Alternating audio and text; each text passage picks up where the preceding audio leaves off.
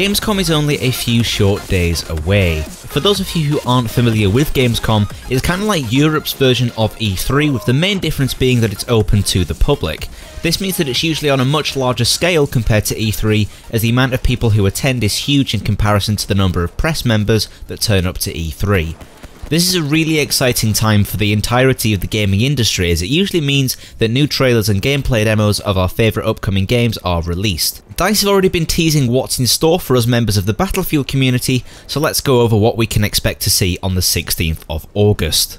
Whilst there won't be a full-on press event like we saw at E3, in fact Microsoft and Sony have both pulled out of press conferences this year, which is a shame, but instead there will be a live stream of Battlefield 1 starting at 12 PM Pacific, which is 8 PM UK time for us Brits, and 9 PM for you European folks. If you think back to E3, EA held their press conference which showed off their new trailer, and then that stream was followed up with another stream known as Battlefield Squads. This consisted of a series of live Battlefield 1 matches between two teams made up of well-known internet personalities, mixed in with actual celebrities like Zac Efron, Wiz Khalifa, and Snoop Dogg.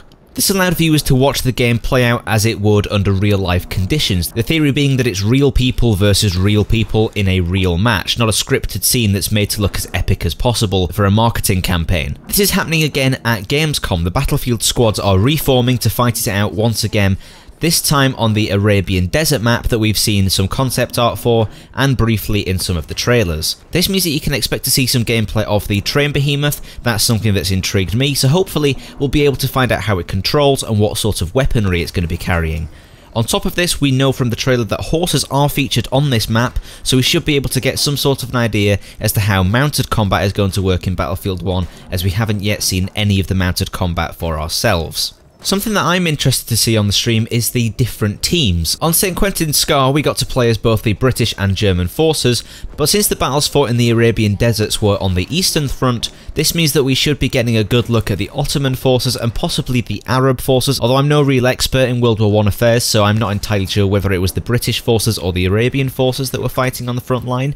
I'm pretty sure it was the Arabian forces with British soldiers at their side, but if anybody else knows for sure then please be sure to correct me in the comments below. The post on the Battlefield 1 website states that there is a trainload of more information coming, pun intended, so that could also mean that we could be seeing new vehicles as well as new weapons being featured in the build of the game played on the live stream. Now this isn't mentioned anywhere on the website, but I'm secretly hoping that at some point during the evening the beta build of Battlefield 1 will be released to the public.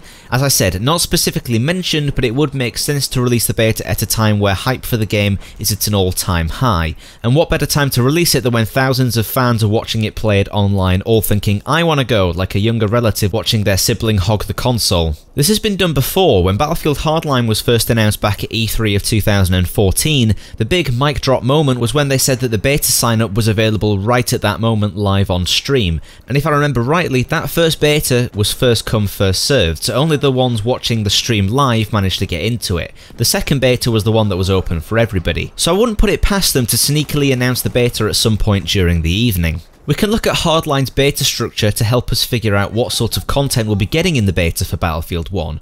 Hardline's second beta had two maps, Downtown and Dust Bowl, with two game modes, Conquest and Hotwire. If we consider its first beta as an alpha and compare Battlefield 1 to Battlefield Hardline, then we can almost see that the alpha-beta structure is very similar, with the first alpha containing one map and a couple of modes, and the second containing two maps with another couple of modes. Once the stream starts on August 16th, we'll have seen two maps from Battlefield 1 and two, if not more, game modes, meaning that there would be sufficient content ready to fill a public beta. I want to stress, this has not been mentioned officially whatsoever, but I'm being rather hopeful and optimistic that we'll be able to get our hands on Battlefield 1 soon, because God knows I miss it since the alpha was cruelly and abruptly ended and taken from us. So there you go, you're all clued up about what you should expect to see from Battlefield this year at Gamescom, and hopefully you're feeling as optimistic as I am about the potential release of the beta soon thereafter. Let me know what you're most excited about seeing at this year's Gamescom in the comments below. It doesn't even have to be Battlefield related.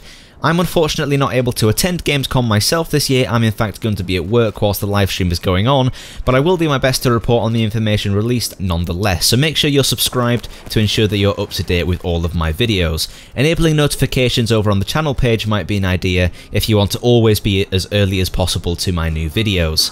Thank you very much for watching, I hope you enjoyed. If you did, don't hesitate to leave me a like down below, and I'll catch you in the next one.